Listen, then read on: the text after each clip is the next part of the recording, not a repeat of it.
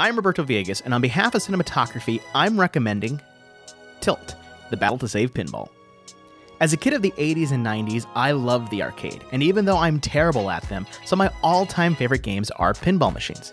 Tilt, the Battle to Save Pinball, directed by Greg Maletic, is a documentary following the last days of the Williams Pinball division and their final machine line dubbed Pinball 2000. The movie not only follows the creation and ending of this machine line, but also gives a great history of pinball. With its plethora of interviews from people in the industry, it gives a great narrative on the machines and the folks who made them.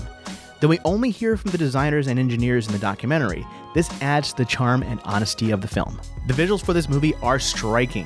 Where other documentaries covering the source material would focus solely on B-roll of the machines, Greg illustrates still images, diagrams, and really explains the inner workings of the machines, all through a pinball-like aesthetic. It makes for a very unique documentary, even if you're not familiar with pinball. Though there are a good amount of video game documentaries, and even a few solely on pinball, Tilt is one of my all-time favorites and presents a clear narrative.